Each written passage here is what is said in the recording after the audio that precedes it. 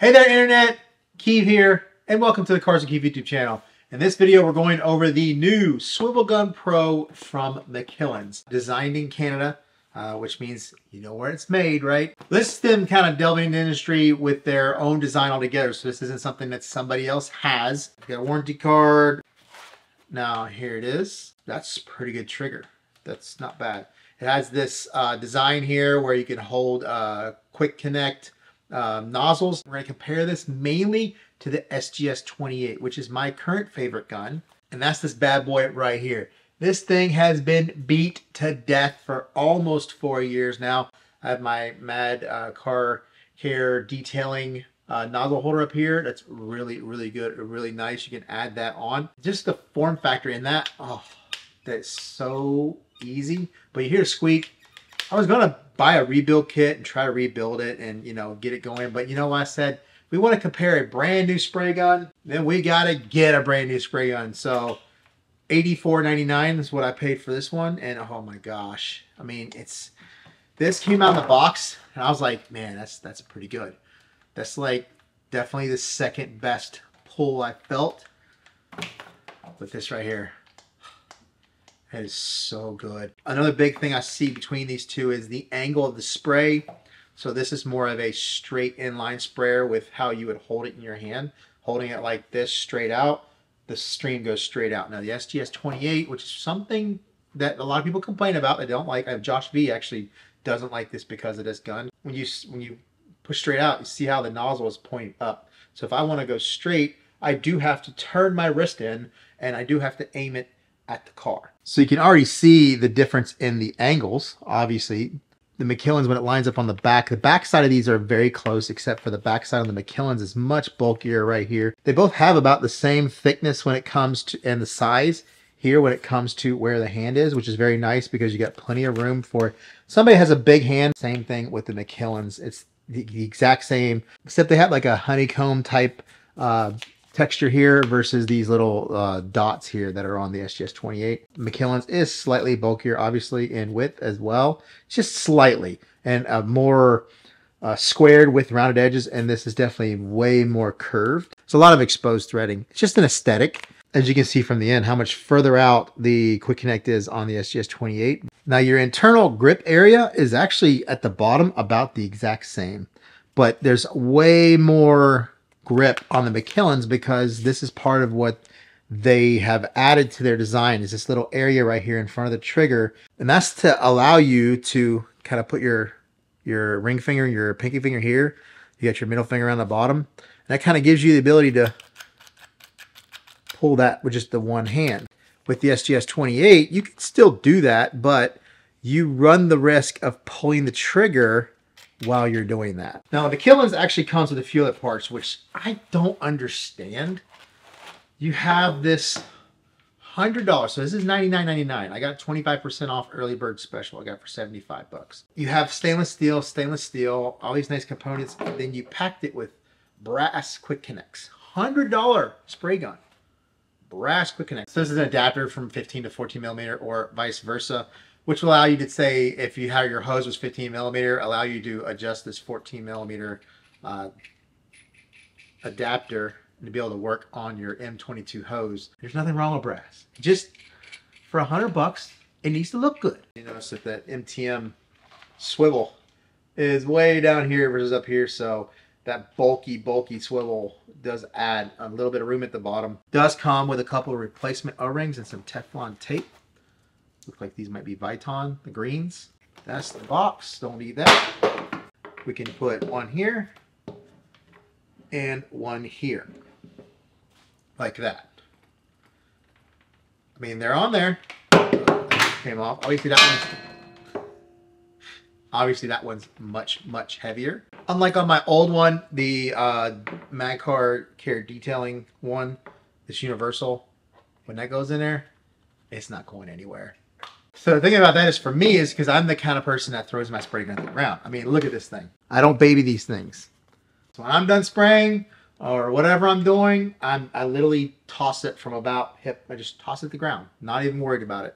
I'm just seeing already that this hits at this angle. They might pop out.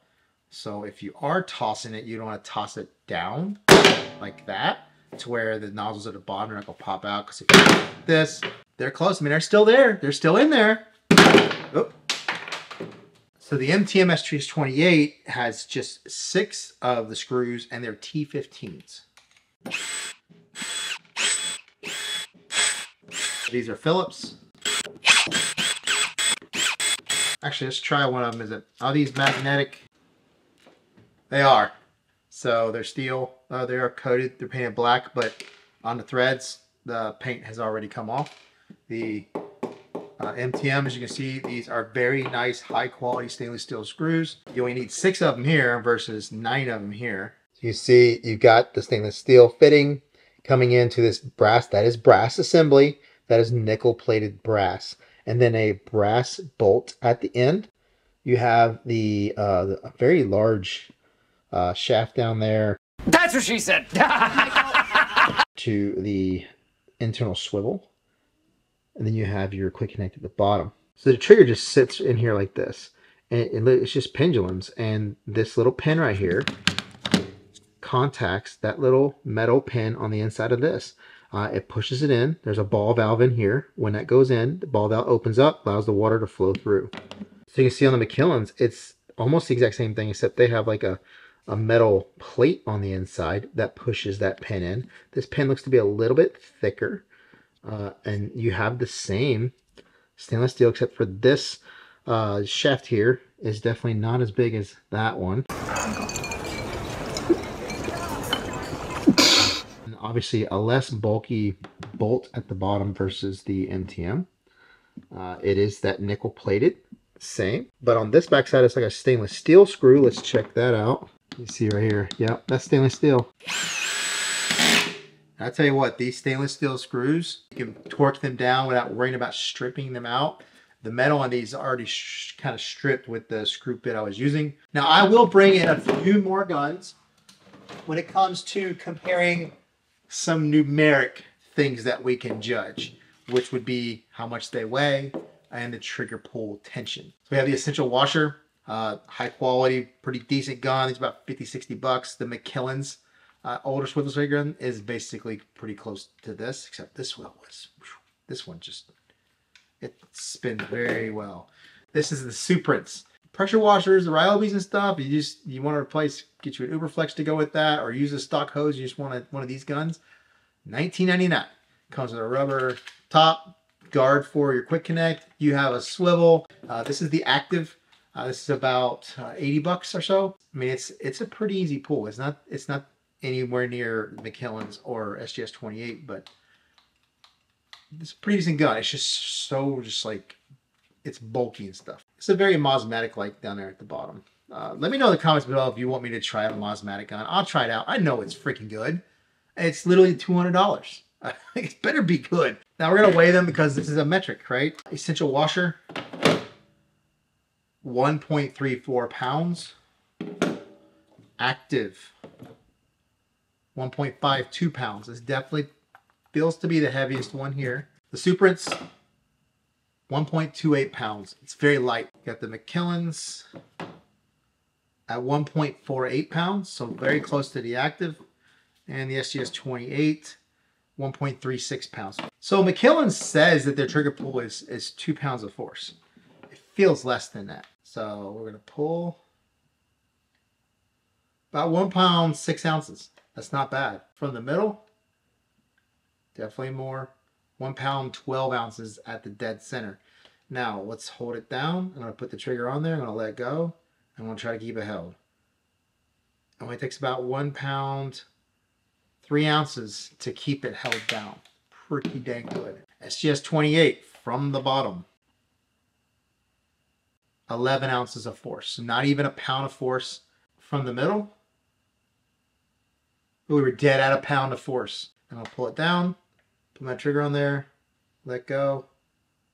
10 ounces to keep it held. And that's what I'm talking about, how easy it is to hold that. It's like I said, you're just laying it in your hand like this. I don't even have to curl my fingers to keep that trigger to where it's still spraying. It's literally like it's loose. This one's pretty close to the same as well. Like it sits that way, but I have to put a little tension to keep that trigger from coming out. And that's that difference between the two. The active would be at about almost 2 pounds of force, like a pound, 14 ounces from the bottom, from the middle. Oh yeah, 2.5 pounds in the middle. Let's pull it down. Let it go. But it's only about a pound, 8 ounces to keep it held though. Central washer. Oh my goodness, that's a lot of force. 4 pounds of force at the bottom. 5.5 pounds of force in the middle. Pull it down, let go. I mean, you just feel it. It just wants to pull back. Takes about 3 pounds, 6 ounces. Here's the superance, the very bottom. Oh, wow. About 4 pounds, 5 ounces. Dead center. Wow, 6 pounds in the center. Hold it down, let go.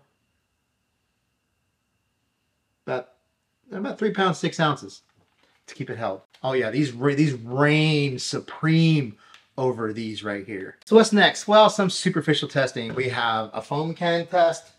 We have a PSI test. And obviously we'll do a bucket. We'll do a gallons per minute test between the two. Now these should not perform any different. These are literally the exact same. Pull trigger, open ball valve. They both let the pressure washer do the work as it interacts with the nozzle orifice size to determine your gallons per minute and your pressure. Less than 1% difference, more than likely. Let's grab our Kevlar 3/8 hose from Blue Shield.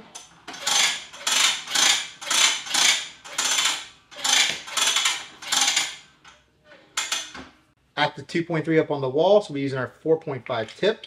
So I have the SGS28 swivel. We don't care how the swivel works when it's not pressurized. We care about when it's pressurized. When it's pressurized, you can see swivel works very good. As you can see, we got pressure. And when you're holding it, it swivels. Swivels quite well. Much less loose than when it's not pressurized. Very smooth. Very nice. So as you can see, we can definitely turn, no problem. Here's our pressure.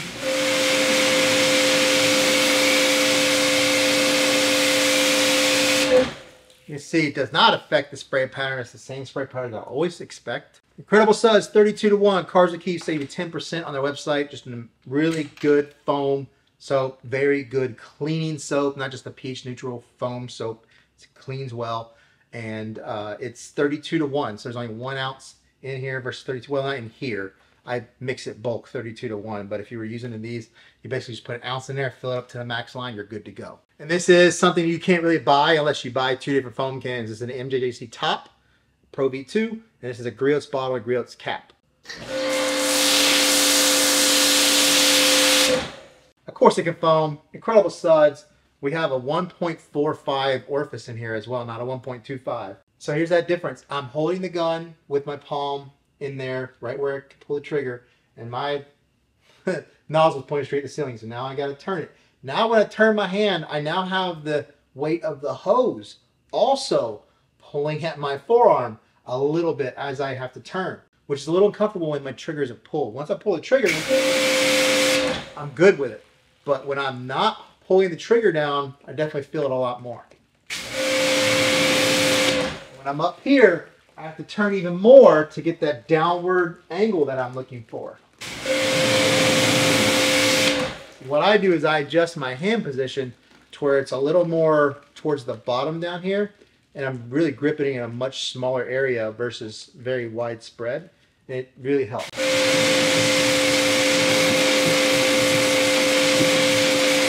PSI, about 950. GPM, it's just a bucket. I'm going to tear it out to where it's at 0, so that way whatever the amount of water there weighs, we'll convert that to gallons. 1 minute on the clock. Here we go.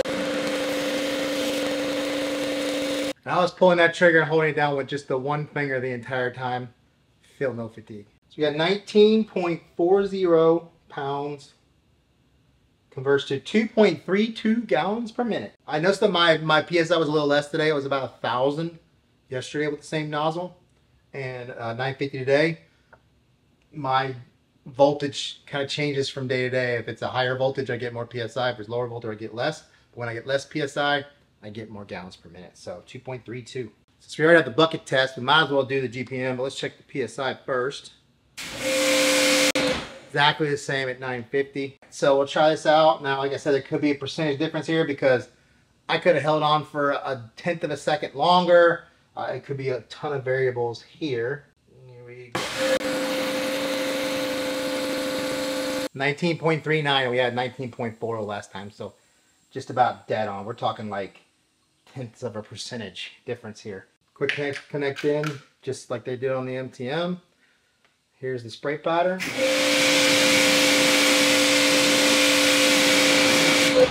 Exactly what we're expecting.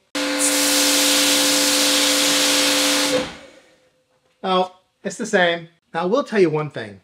This is a cool design and all with this whole thing right here. But literally, when I have the foam can, I'm like taking a hand here and I'm just using my finger to do like that. I'm not like putting my hand in that position to do this. I feel like it's a lot of extra work. I can do all this just like this. Like, I don't have to hold to where I'm pulling. I don't have to hold where I'm pulling with these because I still have to hold the nozzle in the hand. This doesn't make it a one-handed operation versus that. I hold it like this and I use the other hand and I just push the quick connect, and I just feel like that is just as fast as say holding here and doing this. This is where that angle makes a difference. You can see I am dead across. My nozzle isn't pointed at the ceiling, it's pointed at the panel. So I'm up here turning down. This is not putting as much weight on my arm as I'm trying to turn and make these angles.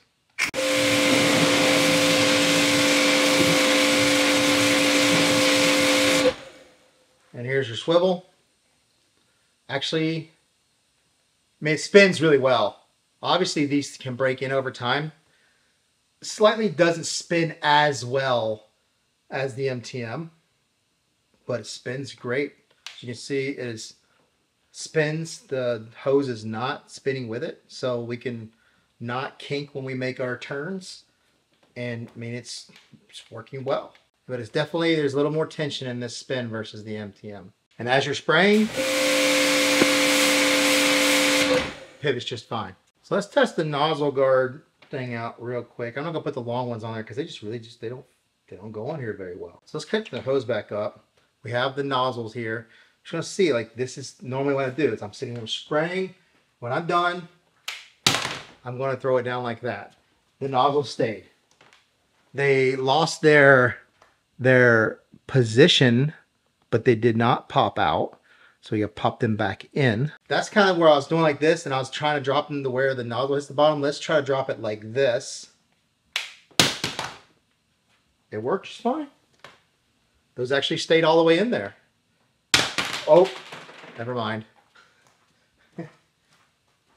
Never mind. They stay in there pretty well as long as the first one kind of hit right here as it fell. But when it hit right in here, when it fell, both nozzles popped off and went across the room. So you gotta be very careful if you're using this when you're kind of setting it. You don't just want to drop it without thinking. You want to kind of get it flat and do a little toss like that, and the nozzles stay just on fine.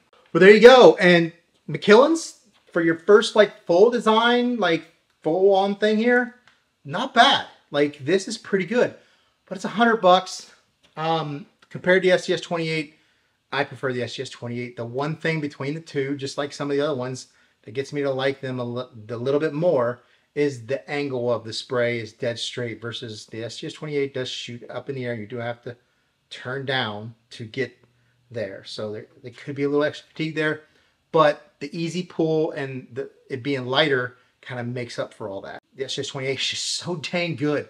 That pull is so easy. It's just, you'd have to get one to understand how easy that is. People tell me all the time, like, hey, 85 bucks is just a lot. And when they go from a $40 spray gun, they go to the SGS28 and they sit there and they pull it down. They're like, you were right. It's like it doesn't even exist. Like, you don't need a lock. You don't need anything. It's just literally just sits in your hand. But this one is really close to that. It's really close to that. And some people like a little tension. I think it should have been priced closer to the $85 mark to be, or 80 mark to be with the active and the SGS28. So there you go. Don't forget to like, comment, subscribe. Don't forget to check out the links below for anything in the video. And I'll see you in the next video. but on the website they're selling these for $99.99. But on their website they're selling these for $99.99. I can't say it. Wants to do, and it interlocks all the work as it interlocks with interlocks. How many times are you gonna say interlocks?